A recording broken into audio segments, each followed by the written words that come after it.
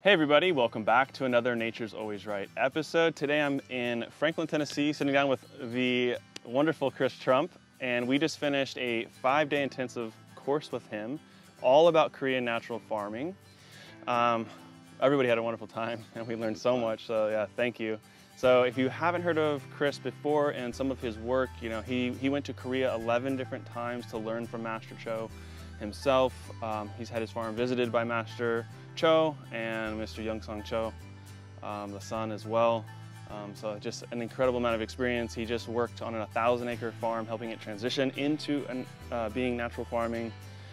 So yeah, very honored to have you with me and to show you guys more if you haven't heard about Korean natural farming. So I guess first off, you know, why, if someone hasn't heard of that and they already grow food organically, why would they be interested in practicing Korean natural farming?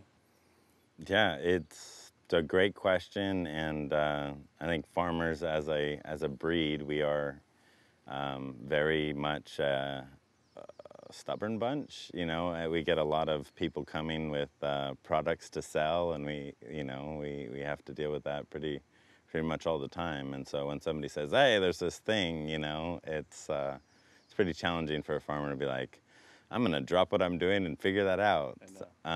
So I'm pretty empathetic to the new fad conversation being a little old for farmers. But, this was a difference maker for our farm. We were farming split organic conventional, and this was a big deal for us. So I think the number one reason a farmer should look into this or watch this interview even is that a bunch of great for-profit farms all over the U.S. are having a great deal of success with Korean natural farming and directly affecting their bottom line, which is, I mean, there's a lot of cool things and, you know, taking care of the ecological zone where we farm, and having much healthier food and all of that. But at the end of the day, if a farmer can't keep farming financially, then it's not sustainable. And I think Korean natural farming gives a financially viable way to just farm, take away all the ecological benefits and all the other things that we have going on in the world. A farmer can make more money. And so tell me a little bit about your experience with it, because your family farm is a 750-acre macadamia nut farm on the Big Island of Hawaii. Mm-hmm. Could you go into a little bit of that and you know, your transition from being conventional to natural farming and, you know, managing a farm like that for 10 years using natural farming? Yeah, it was a journey. I finished school and went to work in kind of retail design, working in high-end fashion in Carmel, California. I had to dress Leon Panetta and Bill Murray and a bunch of other execs, and you know, and was making great money as a 23-year-old. And my dad got sick, a random thing, and he's been running our farm now for over 30 years. And he needed a little help. He didn't ask for it, but I felt like it was a good time to go there and find something with a little more soul in it, heart in it than, you know, high-end fashion. And so I went back and we started asking some questions about how we could do things differently. In the midst of that question asking, yeah, Master Cho information started trickling into Hawaii through Dr. Park, who's a family medicine for 40 years in Hilo, Hawaii. And he saw the need for healthy food because he was watching people get sicker while drugs got better. And he, being Korean American, was able to go over, stand for 11 hours, standing room only, listen to Master Cho speak, and then he brought it back and was just sharing it for free to anybody to listen because he wanted to change something.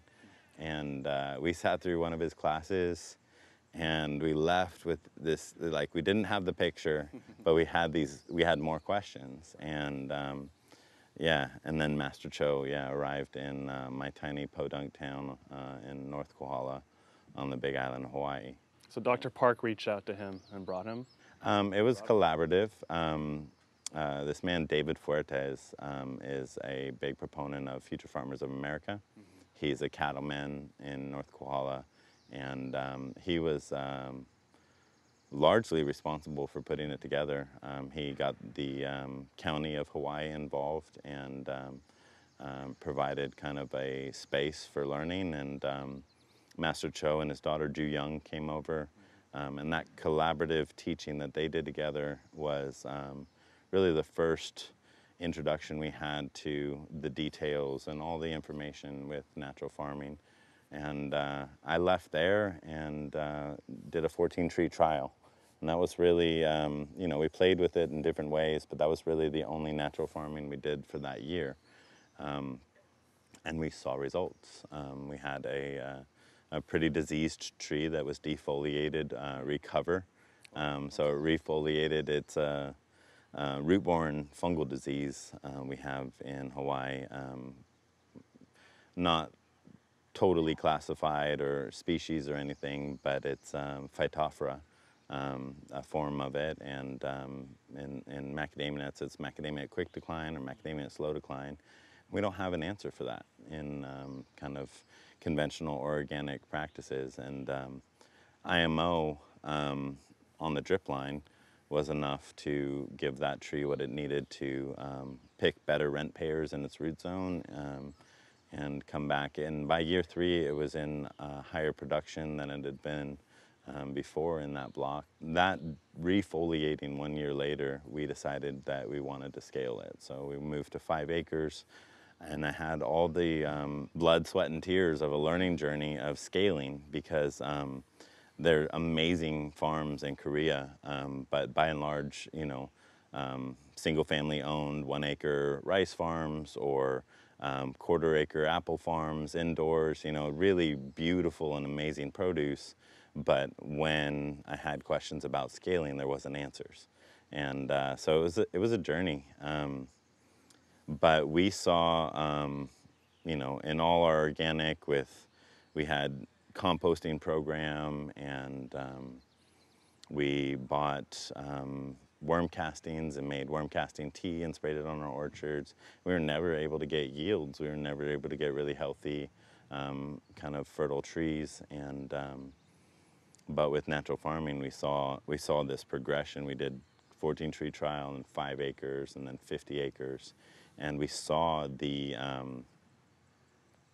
healthy trees. We saw results, and for us, we started. We thought our best service to, if this was going to be good technology for agriculture, our best service to the community would be to be very skeptical.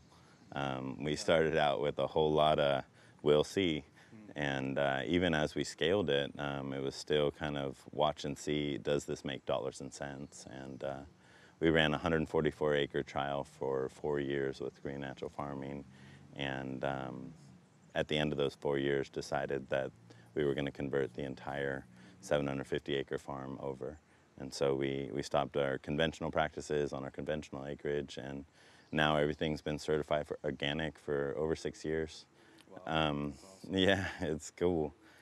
So now you have a crazy number for your per acre cost. Did you share that? Yeah, sure. So again, just caveat, we have other costs. We have other things that go on our farm, but the natural farming inputs, which is 3 sprays of liquid IMO a year, costs us $27 per year, per acre. Dang. And that's for the man hours to make it, all the supplies needed to make it, and then the man hours to apply it and the tractor hours to apply it. So you could call that like all of your inputs for your trees and whatnot. All this stuff, yeah. IMO, all the nutrients, everything, yeah. In addition to that, we do have a composting program too that isn't included in that. And for us, bottom line, we stopped being able, in conventional, stopped being able to use herbicide, which was a boon. We were happy to not use herbicide anymore, but herbicide created a great deal of efficiency with harvest. We were able to herbicide 10-foot strips where the nuts fell and made it really easy to pick them up. So I tell people, with all of natural farming and our composting, we farm for about equal the cost of our conventional farming costs, where we've stayed about the same, with the addition of now we had to hire another person to mow more.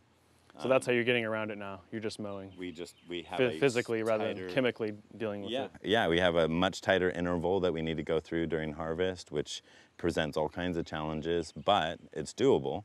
And it now allowed us to have another employee, which is much more on track with our mission, to provide a living wage in our community, than spend a bunch of money on fertilizers and and herbicide. And so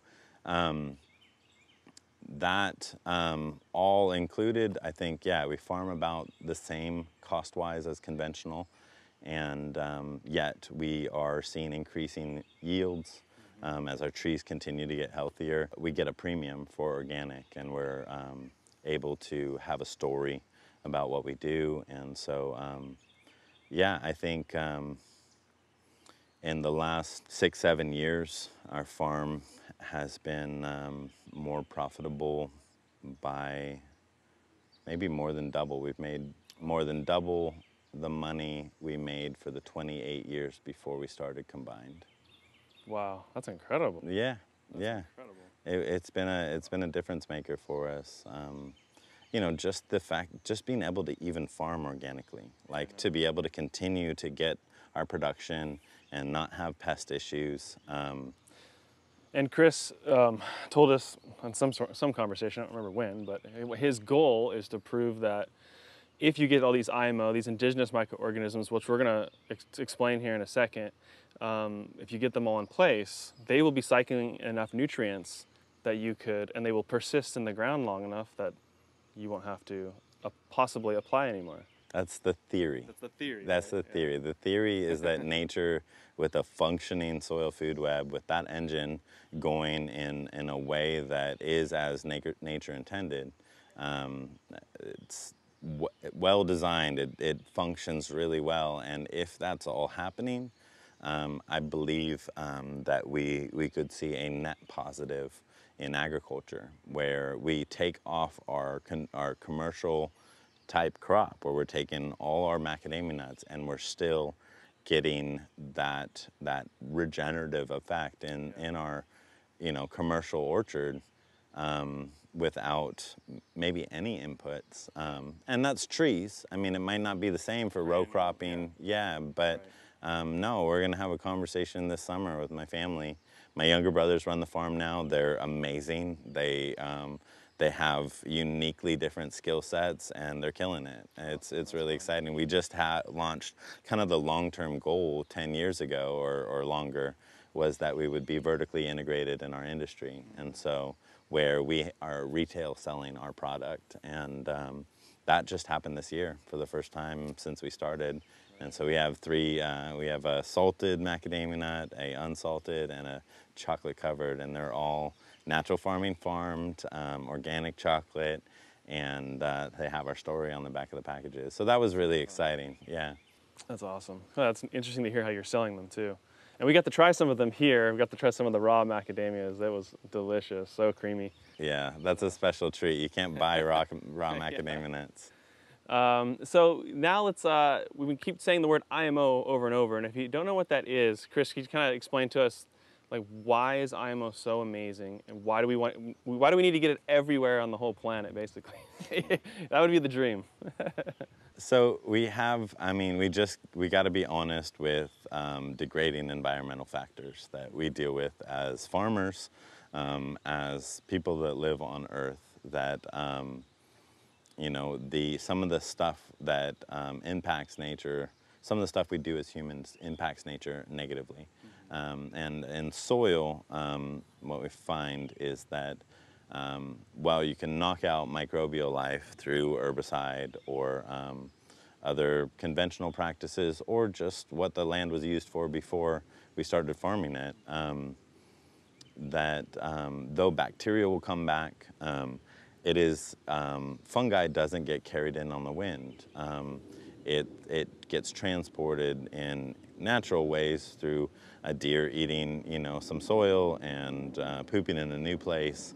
That's movement of fungal spores. But on a conventional or commercial farm, you're getting very little introduction of anything from indigenous fungi to all the other microbes that we need for a diverse system. And so what IMO is it's just a simple and elegant tool for a farmer to reintroduce diverse indigenous microbiology or microorganisms. And so it's a tool. Say the jewel of natural farming is IMO2. Master Cho would say the jewel of natural farming is a chicken system, right, which includes IMO4, so yeah, we're on the same page. But that a farmer can go into a wild zone on the outskirts of where he lives or she lives and go up into the mountains or go into a prairie and without disturbing things, culture a diverse collection of microbial life and then reintroduce those microorganisms that are indigenous and will do the nutrient cycling for their farmland. So bugs in a jug, all the kind of microbe things we can buy as farmers are a wonderful tool. And they really do help with nutrient cycling and uptake for crops. But generally, they have a fall off of about 6 months because they're lab grown in Okinawa or some other place in the world, or in the U.S. But and they move nutrients. They're great at it, but those slight diversities in genetics, the indigenous microbes tend to outcompete them over time, even if there's not a huge amount of microorganisms, or they fall off in the winter because they're not native. And so when you have and you're introducing things from your area, they've self-perpetuated there for 1,000 years or more, and once you establish them on that soil they like, with the temperature they like, and the humidity, barometric pressure, all of it, they just go to town and they stay. As long as we're taking care of our soil, you're not needing to continue to reintroduce those. And we're seeing that in our orchard. I mean, you kick over the leaf litter as you walk through our trees, and it's spiderwebbed now. Just everything's just covered in, like I found initially in the forest to bring to my farm, now is in our forest, yes, even though we have tire tracks from our tractors going through there right next to these blooms of beautiful fungi, and the worms are abundant now, and so it's partnering with nature to grow food, and but in a way that is also like a real opportunity for the farmer to deal with that part they can deal with, because we can't always get the higher price for our crop. Right. We can't always necessarily push a crop to produce exponentially more. There is a limit, but when we can take our costs and reduce them drastically, we can move that, and giving a farmer a tool to be able to move their costs down while maintaining their yields. Yeah, IMO is 80% of that. Having that wheel turning under the ground that causes our sand, silt, and clay and our rock to be mined into minor minerals made available to plants, that we get water retention, so we're retaining all the nitrogen from our rainwater. We're seeing it, and we keep kind of scratching our heads every year like, maybe we are getting a lot of nitrogen from the atmosphere. It's like, I don't know how we're increasing or maintaining yields without adding a bunch of nitrogen like everybody in our industry does. Microbes are grabbing it from somewhere. We're getting our trees fed while not doing anything. Yep. And it reminds me of something Elaine Ingham is famous for, saying that all the nutrients that a plant needs is in abundance in the sand, silt, and clay. You just need microbes to unlock it and make it available for the plant. I think we're experiencing that. And that's what he's experiencing, and that's this theory that we're talking about being possible, is if all the right microbes are in place, they persist for long periods of time, there wouldn't be a need to fertilize. And it's something I always like to talk about is the redwood forest or the Amazon rainforest or any of these, 100,000-year-old forests. Who's fertilizing that? Or even Iowan prairie, Yeah. where the buffaloes roam. Yeah, Like that was fertile land. It doesn't have to be the forest. Yeah, We see it in the yeah. trees, but that was like regenerative land, and we can tend to that, even though we can't take it back to buffaloes coming through once a year, and that's, I mean, maybe not in my lifetime, but what we can do is tend to this part that we now are beginning to understand. We're beginning to understand there's entourage effect or community collaboration within the microbiological world, that if they have each other, if there is actual diversity functioning in your farmland, we're not seeing the disease that we deal with real heavy in a lot of agricultural systems. And that by itself, when your plants are expressing at they're just healthier, they're able to produce, even with less nitrogen, more health, and so yeah, I think there's a good bit of reasons for a farmer to check it out. Absolutely, yeah, it's endless. And this is just one, well, this is the biggest aspect that we're discussing, but there's a lot of other tools in the tool belt that Korean natural farming, and then also Jadam, which is another subset of tools that was created by the son of Master Cho, that gives us a whole pesticide suite for treating pests naturally, which that's a whole other wormhole. Yeah, and those are pesticides. Really, they're just plant nutrients Yes. that have pesticidal effects, Yes. because we're just putting teas made out of plants, and so we don't have to go through the whole EPA journey. Yes, Necessarily. Great tip in the class. And actually, I remember this reminded me of when I was in Korea visiting Youngsong's farm, and I was asking him about JLF, how often do you use that? And he ended up telling me like he rarely ever uses it, because between his JMS, the microbes from JMS, and spraying out his JHSs and his pesticides, that there's so much nutrients going into the plant from the pesticides because they're from plants, that he's like, that's kind of the extra boost that I give them, and it's a preventative, herbal nutrient for the plant. So that was really interesting, I thought. Pretty cool. So you've been practicing Korean natural farming for 13 years, right? About? I wouldn't say practicing all of that time. In the beginning, it was a lot. I guess so. I mean, we were fumbling along with approximately. But a lot of this learning for you took place in Korea, and I was kind of wondering what that was like for you, as as someone who lived in Korea and experienced the Korean culture and all that, what that was like. And I got to experience Master Cho once. So what was it like going to Korea, learning from Master Cho? And I think it was, I mean, it was a lot of things, but mostly it was really special. It felt really privileged. It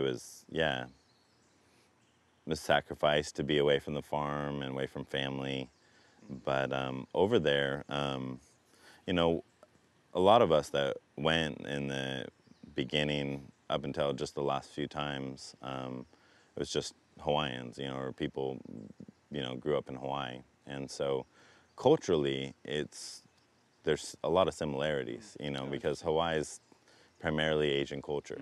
There's a lot of kind of normal politeness, and, all that is real similar. But no, I mean, the food was amazing. Seeing Master Cho's relationship with these farmers that he's helped over the years, and that was really sweet. He's a man that can show emotion and be real present. Well, kind of he carries a lot of things, and so hearing the stories that gave perspective on kind of the philosophy of natural farming and where we come from was pretty incredible. A lot of storytelling evenings of, it was invaluable. We'd travel in buses to different people's farms and sitting next to Master Cho and Dr. Park translating and having these conversations and getting questions answered and teasing out concepts that maybe were partially taught. That was also invaluable. I mean, I learned some of the most important things of natural farming from those, quiet conversations, and he's always super willing to get into it. He likes intelligent questions with, and so that was super cool.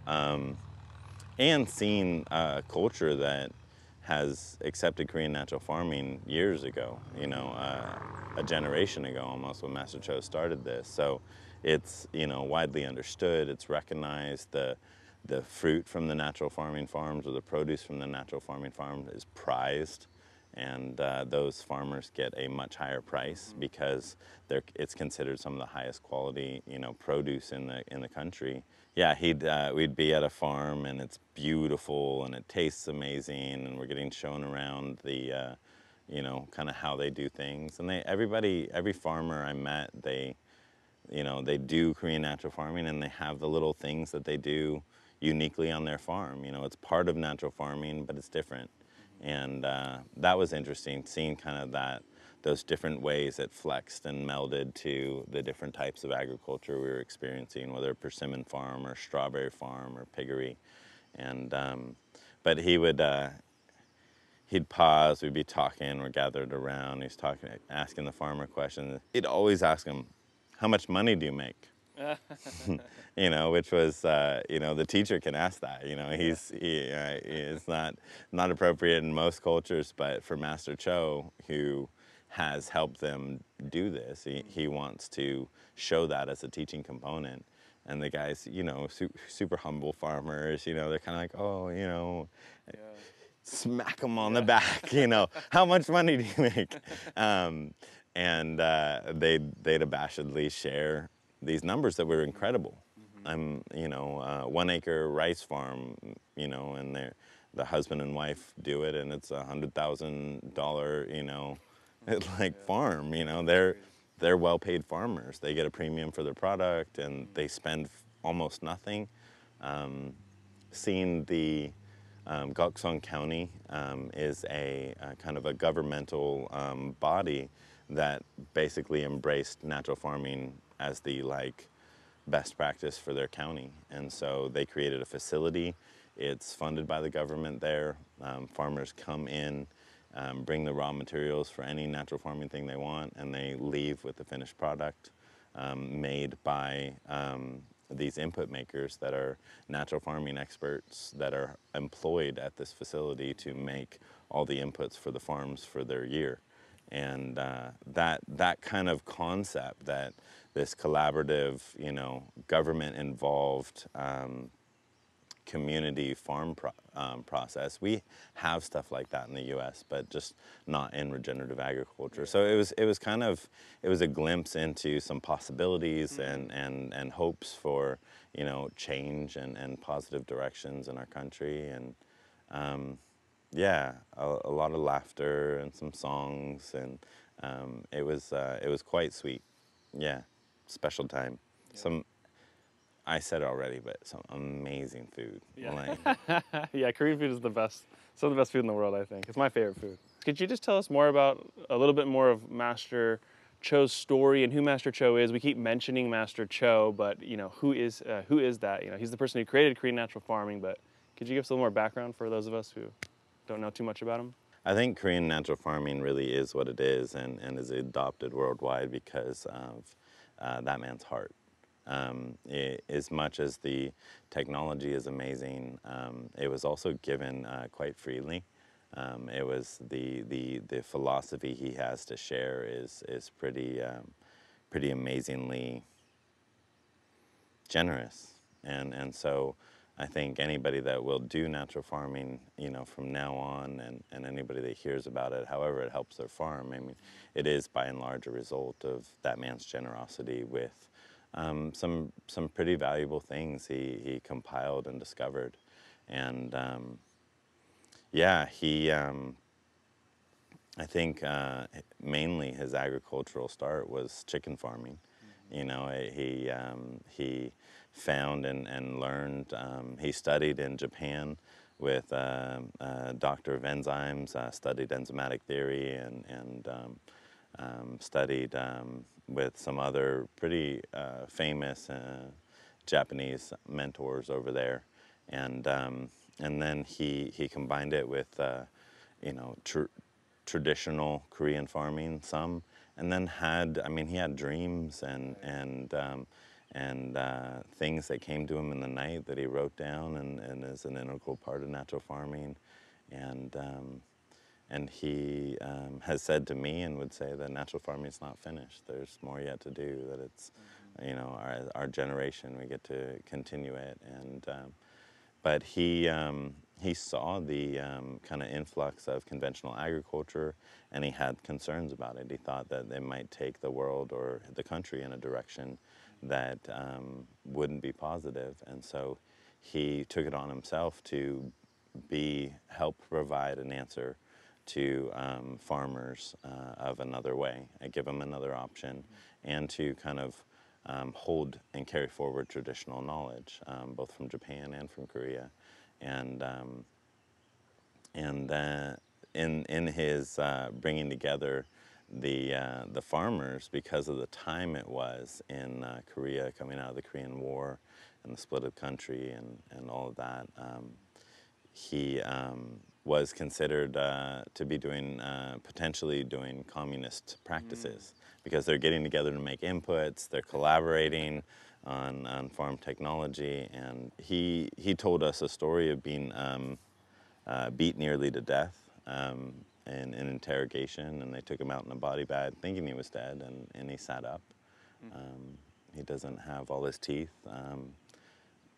As a result of that, and that he took that pressure, that kind of backlash from, which might have been just the communist thing. Also, he was messing with the money of fertilizer companies that had just come in, and he was sent out by the Korean Church to be a helper of people, of farmers internationally. He went to India, he worked in Thailand, I believe the Philippines, and there are incredible communities doing incredible things with natural farming in all these places. I was in Thailand at Maiju University. One of his students is Dr. Anat, and he uses natural farming and the resources of the university to regeneratively boost and help agriculture with natural technologies. And the biggest worm farm I've ever seen or heard of is there at Maiju University, and it's beautiful, efficient, and so the heart with which he gave it was transferred to the places he went, and yeah, so I've gotten to meet a lot of these communities or correspond with the people in India, and and in every culture that looks a little different. But yeah, Master Cho has inspired a lot of people, given a lot. He made a lot of sacrifices. That whole family, the Cho family. The whole Cho family, yeah. No, they were not applauded for a lot of this. There was a lot of blood, sweat, and tears and journey, and yeah, Young Sung Cho is a master in his own right, and he's provided a gift. Cho Yun Sun developed a first ever sulfur recipe to make a water soluble, a liquid sulfur that is uniquely better than anything on the market. And he open sourced it. He gave the technology away for free, and I want to hang out with people like that. They're good. So try and transfer that culture here in the 5-day classes and in communicating it, because I think that is a lot of the beauty as well, that we can be in connection and in community in agriculture, and working with something that really causes the whole tide to rise for farmers. So yeah, Master Cho's given some gifts to humanity. Absolutely. If people would like to get in touch with you, learn about Korean natural farming, like we just did for 5 days in this amazing in-depth class, they can go to christrump.com. christrump.com is my website. Yep, there's free downloads there, links to a lot of my free YouTube. There's a lot of free education on YouTube. I mean, really, if you have a little go-get-em attitude, most of the information is free on my YouTube. You know, you can make all this stuff, and it's doable. There's a learning curve, but so that's just Chris Trump. You just search Chris Trump on YouTube. I'll put a link for everybody down there to his Instagram, his YouTube, his website, and we can announce that you have an amazing online course coming out about Korean natural farming. Yeah. Is this the first one ever that's ever been? This is the first one I've done, and so it's basically a 5-day class, a lot of footage from 5-day classes, some downloadable resources, and kind of takes you through a learning journey, knocking out your sections, and and once purchased, it's yours for life. You know, you just keep being able to rewatch and do this, and a lot of the details that aren't available on the free YouTube, just because it's 40 hours. I mean, the class is like a whole lot of, and nobody watches, you know, or most people don't watch 6 hours of footage, you know, but in a class structure, it kind of makes sense. So yeah, I got a lot of feedback that, hey, I'm in, you know, Nairobi, and I want to take your class, but I can't fly to the U.S., you know, and so this is kind of, you know, the goal is to continue to further it and world takeover. That's right. For not me taking over the world, but natural farming taking over our agricultural world. And so yeah, that you go to christrump.com, go to courses, and you can purchase a full online class, and you get a certificate. I'm not super big into certificates or certifications. I think this is just a tool for farmers. Do what you like with it. But we do also foster further learning. So I have a program that people can learn to teach too. Awesome. All right, you guys. Well, thank you so much, Chris. It's been an honor to get to learn from you and spend a lot of time with you, and just transferring so much knowledge to all of us so that we can go out and spread these microbes everywhere and grow great food for our farms. Yeah, Stephen, thanks for hanging out this week. It was fun.